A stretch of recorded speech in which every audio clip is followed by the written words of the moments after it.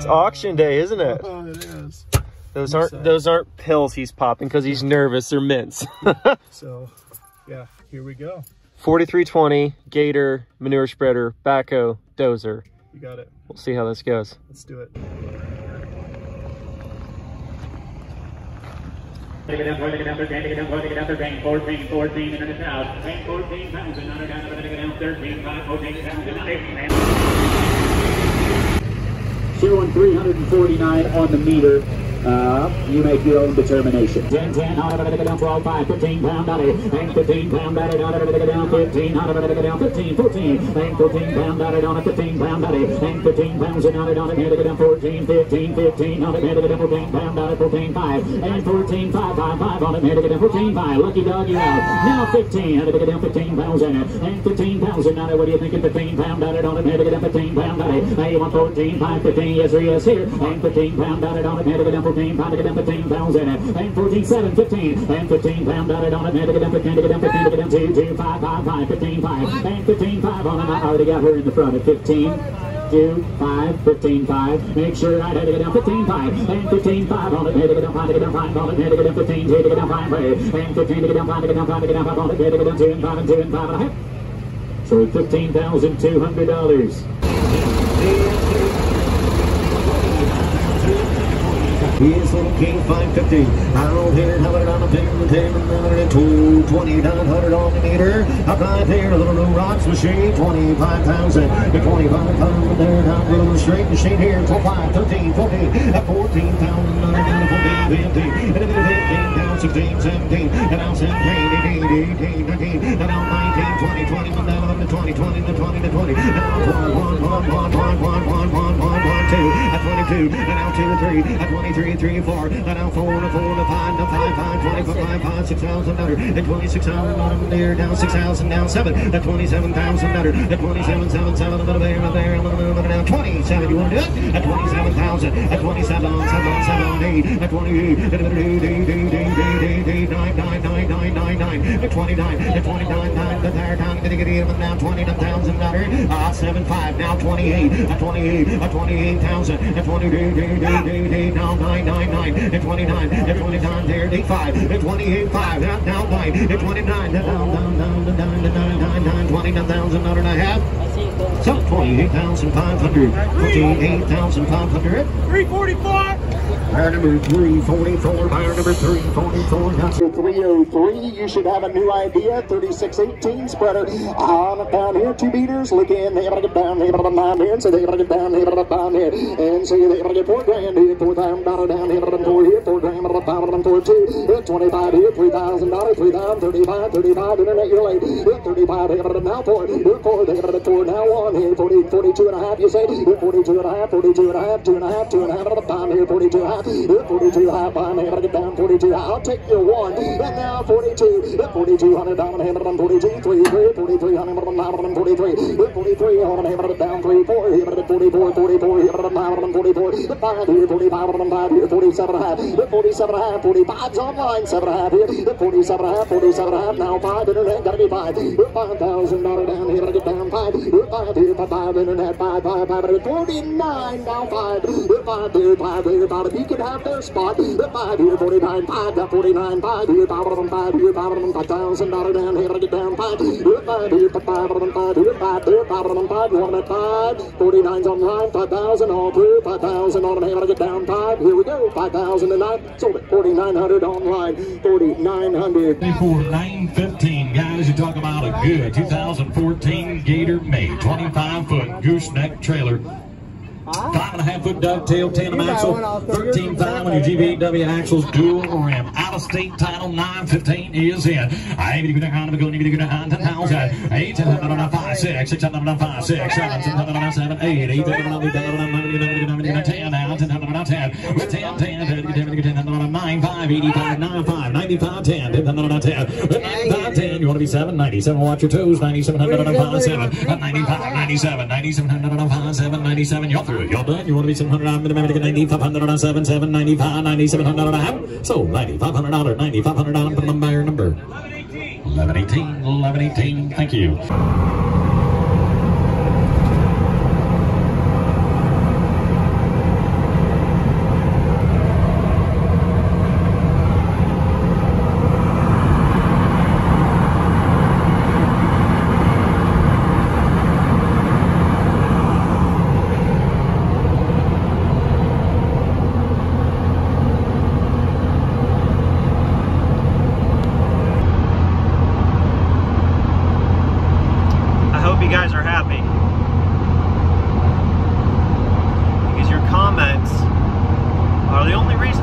truck back.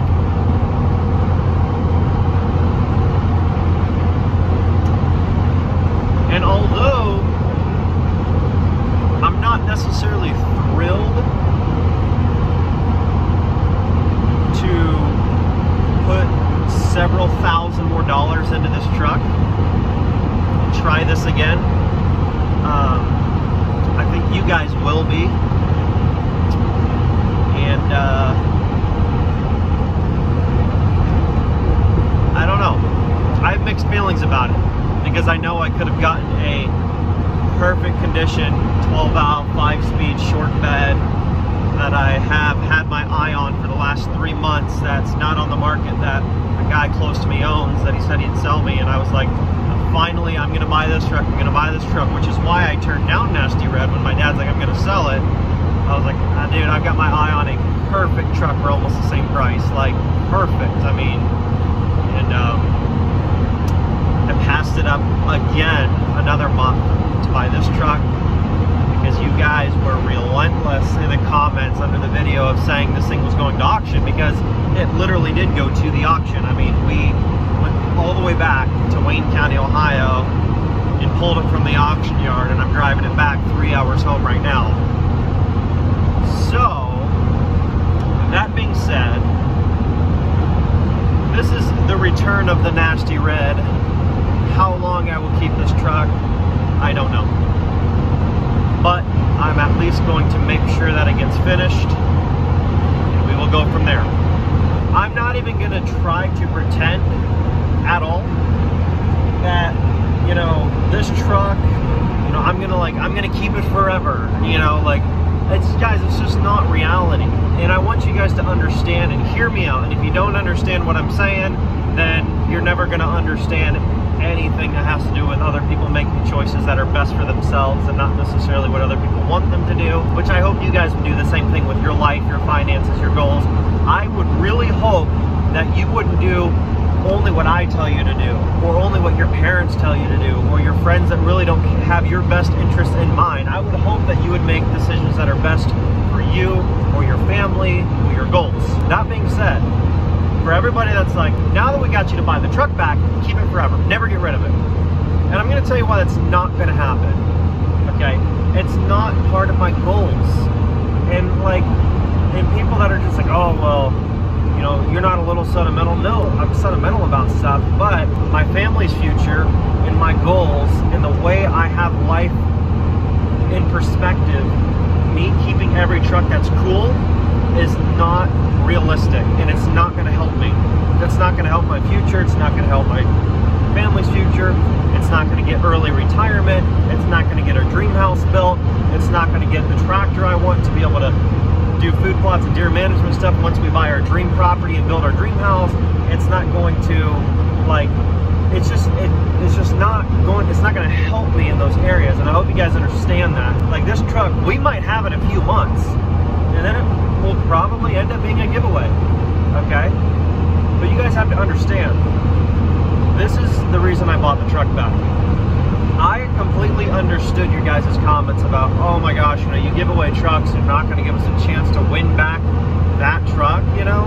And the reality was, I was thinking, okay, it'd be a great truck, but financially speaking, that truck still needs new paint, a whole bunch of new front end parts. It needs just the interior all redone because, you know, the headliner's sagging, the dash is cracked. Like, it needs so much work. I mean, you're talking, I'm going to be putting another $7,000–8,000 into this truck on top of what I paid for it. And so financially speaking, I know I could have gotten a way nicer truck with perfect paint and perfect interior, like, for thousands of dollars less. So financially, it might not make sense to buy this truck, but I only bought it back because I understood what you guys were saying and what you guys wanted. And so many people are like, you know, you give away trucks and you're not going to buy that truck back and finish it for one of us to have a chance to win it. I can't afford to buy it. And I was like, that's a good point. I'll try to do my best to buy the truck back, finish it off, and give somebody a chance to own it. Will it be the next giveaway? I don't know. Will it be the one after that? I don't know. But inevitably, at some point down the road, whenever we get this thing done, it will eventually be a giveaway truck. And I want you guys to understand that. I'm not even going to make one video with this thing and pretend that we're going to keep this thing forever. It's just not going to happen. And on that note, guys, it's like, you know, people would be like, oh, but you've got to keep this truck because it's the first one that you like built on the channel. You know, you did all the engine work on it, and you did pulling off the bed and getting the flatbed done and doing the compound kit, you know, everything. But people said the same thing about the white first gen. You have to buy that truck because that was your dad's first gen, and he's had that since back when you started YouTube. He bought that truck. And then same thing about one of my first dualies, you know, the first dually that I had. Oh my gosh, you got to keep that dually. That was your first dually. Oh my gosh, that's the first gen you bought. You got to keep that first gen. Oh my gosh, that's the limited you owned when you and Reagan got married. It's in your wedding pictures. You've got to keep it. You know, like every single truck that I buy, there's a group of people that say, you've got to keep that truck. You've got to keep that truck. And let me just tell you what, and this is why, if it's not in my goals, it's not in me and Reagan's plans and what we're trying to accomplish, it's just not going to happen. And I was talking to a fan, and you know, him and his wife, super understanding couple, super cool, by the way, talking to you guys at the auction, it was awesome. But you know, I was telling him, I was like, I explained to them what, I was like, you know, this is why I'm not keeping every cool truck that I buy, and this is why, you know, I'm not keeping Nasty Red. I didn't keep the first gen. I said most people won't understand it because some people let sentimental or other people's opinions get in the way of what's actually best for them or for their goals that they're trying to accomplish. But I'm like, I'm trying to pay cash for Reagan and I's dream house. That way we don't have any expenses once we move into that house. I don't want to finance it and be a slave to my dream property. And I'm like, and I don't want to have another Limited and another Longhorn and be like, oh, well, I can afford to make payments on it and pay it off in a few years. Because that's not actually able to afford it. That's just making payments on it. I'm making decisions based on what's going to help Reagan and I hit our goals as a couple, which is paying cash for our dream home and property, and then paying cash for real estate investments and going that route. Will we someday buy really nice pickups that we keep? Absolutely. Are we going to keep Rosine forever? Absolutely. But we can't keep every truck that we buy. It's just not realistic. Keeping them does not help pay our bills. It does not help us with our goals. In fact, it does the complete opposite. It sinks, you know, $25,000, $28,000 into this truck and then parking it in the barn and hardly driving it.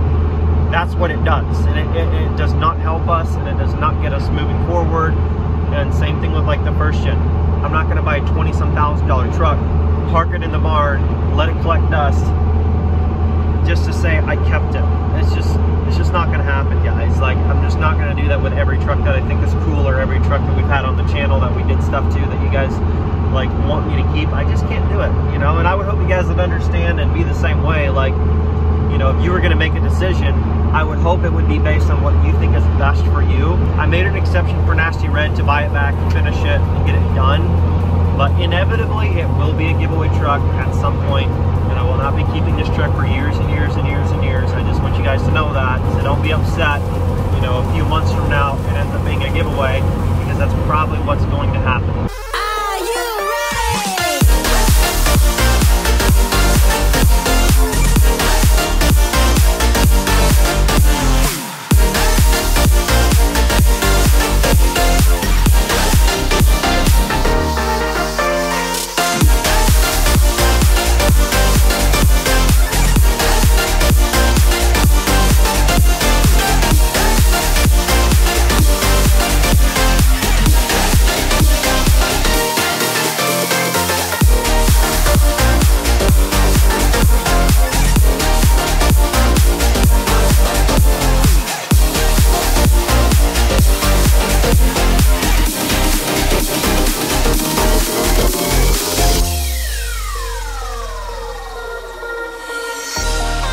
What is going on, guys? The return of Nasty Red, the 12 outcome. And so I already went through a spiel on the truck and stuff like that, introing the video. I wanted to get that out of the way before we get deep into the talk of this truck and some other things I want to go over with you guys. So for those of you that are new and you don't have history with Nasty Red, this truck has been on the channel since, I believe, either late 2017 or early 2018, but I think it's been since 2017. And this truck has been through a lot, and it still is not done. It should be done for how much money we've got sunk into this thing, but it is not currently done. So my dad has had this truck for many, many years, and me and him both kind of built the truck with an understanding of the fact that I was using it for content, yet it was his truck. So like I paid for the transmission build on this, which was about $5 grand. I paid for the paint on it and some other odds and ends of things that I paid for. And then Anthem sponsored the wheel setup on this. And then my dad paid for like the flatbed, the tires, the compound kit, and some of the other parts under the hood that he wanted put into the truck. And then I filmed installing all that stuff. So we both got money wrapped up in this truck. However, when I spent that money on it way back, it was with the understanding that this was not my truck, but I was going to do it because I was using it for content to make videos, which in turn made me money. So I looked at it as fair the way we negotiated it out. However, Nasty Red has been essentially a money pit, and not a money pit in a bad way, but it's been a very, very, very costly project. When we bought this truck, I believe my dad paid $5,000 for it on the side of the road right behind our house. He had no idea it was for sale because some guy had it parked on the road. Old guy passed away. One of his kids had this. They said, we don't know what to do with this old Dodge truck. It's for sale. We offered him $3,000. He said the best I can do is $5,000. So we got the truck for $5,000 with only 149,000 miles on it at the time. Coming on into the interior, the truck has some flaws, but it does only have 154,000 miles on it now at this point. We do have gauges. We're going to be getting a new dash top for it. We have to fix the headliner in the rear because it's sagging. Seat though is in great condition, no rips. Got to get a new fuse panel cover for that. But for the most part, the interior is in pretty darn good shape, other than a few small things that we got to do that are pretty easy fixes. And under the hood, of course, we've got the pusher compound turbo kit, twin intake, 120 horse injector, 60-pound valve springs, 191 delivery valves, a 0 fuel plate, I believe we have in it. All kinds of stuff. The compound kit's running in HX35 over an S475. Actually, it might be an S475 actually. So it makes a lot of power. It's a lot of fun. Transmission's built by Maximum Overdrive. Jim down there in Red Key, Indiana. He got us the build for the transmission done on this thing back when I had paid to get that done. Awesome transmission. Haven't had a single problem with that transmission. Knock on wood that we don't have any issues with it, but we've never had a single issue with this, and it's been great. And he built it as a pulling farm truck, you know, to be able to pull goosenecks and a bunch of weight on the bed, and it does that job excellent. There's quite a few things we're going to be doing to Nasty Red to finish it. Some of those things I'm going to save for another video here to go over as we fix a couple of things on it in that first video of discussing what all we're going to do. I'm going to also try to fix a couple of those things that we list in that video. Mechanically speaking, the truck doesn't absolutely need anything. The only things that I'm wanting to do to it are things that I would have liked to finish it at already, and just to be need done to make this thing topped off the way I want it to go, and that way when it leaves, it's in the actual finished state that we really wanted the truck to be in, because I feel like so many of you would like to see that. So that's going to be the agenda for this truck, and hopefully you guys can understand that, because you guys really wanted to see this thing back. So we're gonna bring it back here, finish it up, and then hopefully you guys are satisfied with the results of the truck. I just drove this thing 3 hours with the cruise set going 68 miles an hour with a super heavy commercial snow blade on the back of this thing, and it drove totally soft. I mean, it drove super awesome. And this thing does work in terms of the cruise, the acceleration, the deceleration buttons. Everything works on it in terms of those settings and stuff, which is actually pretty cool. And it drove amazing, didn't have an issue, and it runs awesome. I mean, all the gauges, everything was reading good on the temps, and I mean, it does run really good. Before I end this video out, I am going to wash this truck so you guys can see it without all the dust and the dirt on it. But that'll be the ending clip for the video. If you have not done so yet, today is your last day, your last chance to get 25 entries for every $1 that you spend at lmpgear.com to get you entered to win our 2003-59 Cummins plus $5,000 cash. The truck only has 85,000 miles on it, and it is a beaut. Came out of California, old man truck, all stock except for the exhaust was done on it, and that was it. And it is super clean inside and out. You guys would absolutely love that truck. Anyways, if you want to get entered to win that, just go to lmpgear.com, buy anything on the store that you like, and as soon as you check out, you're automatically entered to win. It's literally that simple. That's all you got to do.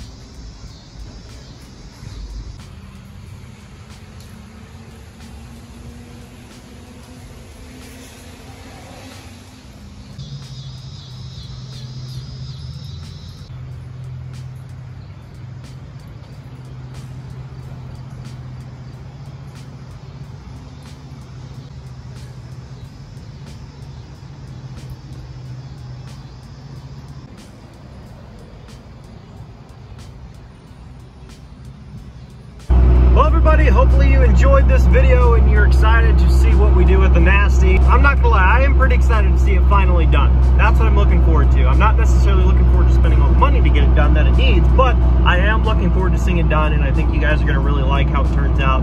We're gonna go over some more details, like I said, in the next video, along with fixing a couple small things that need fixed.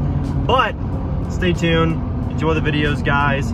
We're about to see Nasty Red finally get complete, and I think you guys are gonna really fall in love with this thing. So thank you guys so much for watching. Don't forget to get those entries. I'll get you guys in the next video.